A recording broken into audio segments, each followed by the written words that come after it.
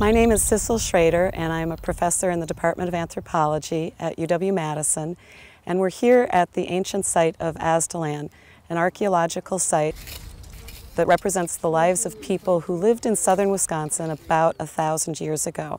I'm teaching an archaeological field school with a team of 7 undergraduates and several graduate students. I think it's amazing to be making discoveries here. Just thinking about, we could be changing how Aztalan is written in the books. And we're really focusing on the architecture, trying to understand the different architectural practices that might represent these different ethnic groups in an effort to understand how they came together and successfully established and sustained this village for several generations. We're providing training for undergraduate students that will build job skills.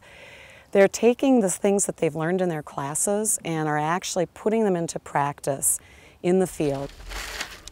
There's no substitute for actually doing the excavation, for feeling the soil between your fingers, and for the thrill of the discovery of the little potsherd that's at the bottom of a pit. It's been an amazing experience. We get to be out here almost every day. It's just a really great growing experience as a student, and it's a way to try something new. I also think I could potentially do this in the future at other archaeology sites because it's so much fun.